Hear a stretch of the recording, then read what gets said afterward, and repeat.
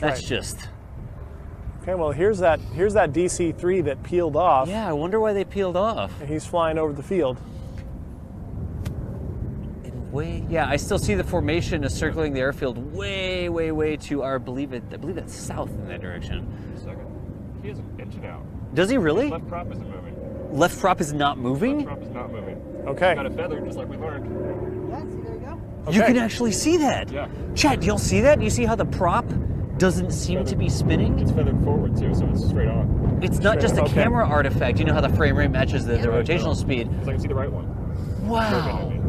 Now it's worth noting, chat, they can do this. Yeah. The plane is designed to fly this way. When we sat in the cockpit of the DC-3 yesterday, John Sessions' plane, right? Yep.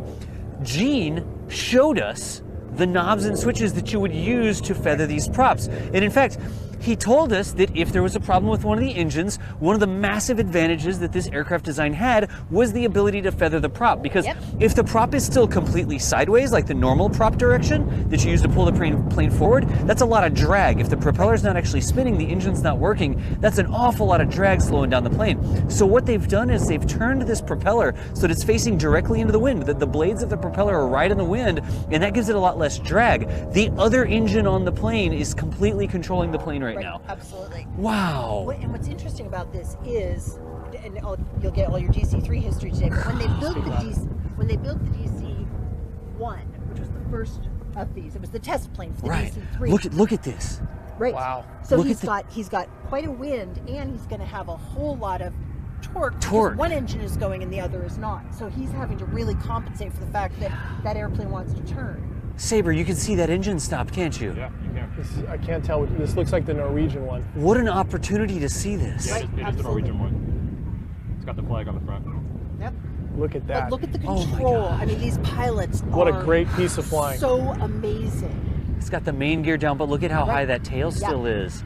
He's just going to let the tail down, lose a little bit of speed. Slowly. Yep. So when they built the DC-1, one of the conditions was Charles Lindbergh was the safety expert for TWA who wanted the plane built. Yeah. Look at that. And he said that plane needed to take off from the shortest field at the highest altitude with one engine.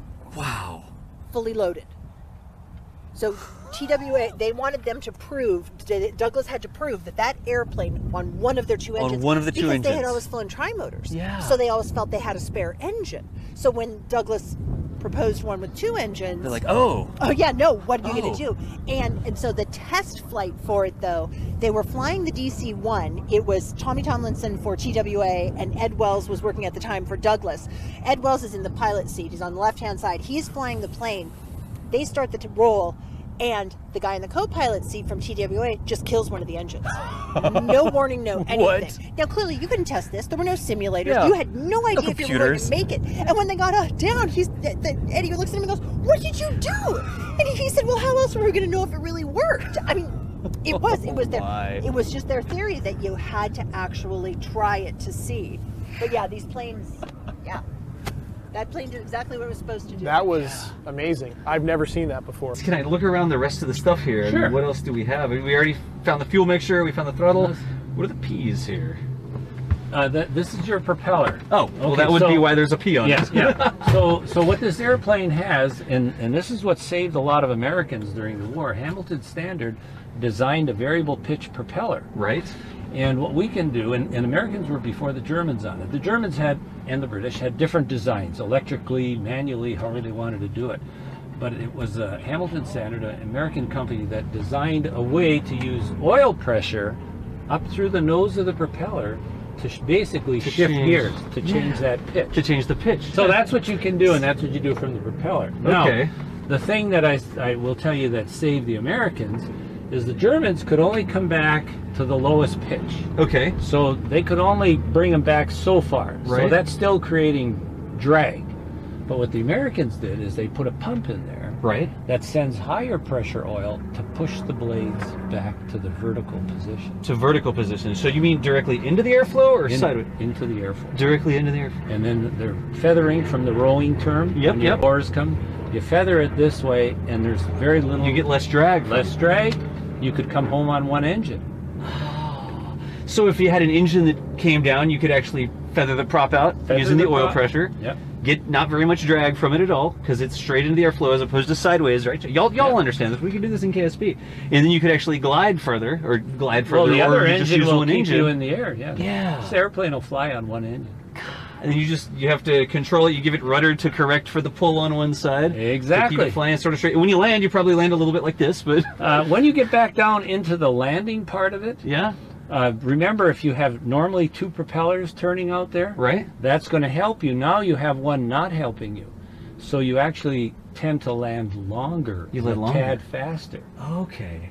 That's just as a you keep the airspeed up, I guess, but right? You keep your air... Okay, well, what we like to say is everything should remain pretty much normal. If right. you start up in the airspeed, being high, doing something less, something different, you change your profile, you change your technique and everything. Like to stay, let's keep everything pretty much the same as we've been doing.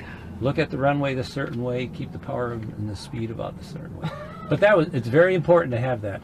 And the feathering pump has its own 1.5 gallons right, to allow that to feather. So it doesn't pull off the main feed or anything like that. Even it's just say you lost the oil because a cylinder blew and or a cannon went through the engine. You'd still be able to feather the prop so you don't get the drag, so you can make it home. Right. Pretty slick. I mean, you could read about this online somewhere, chat, or you could sit here and learn about it.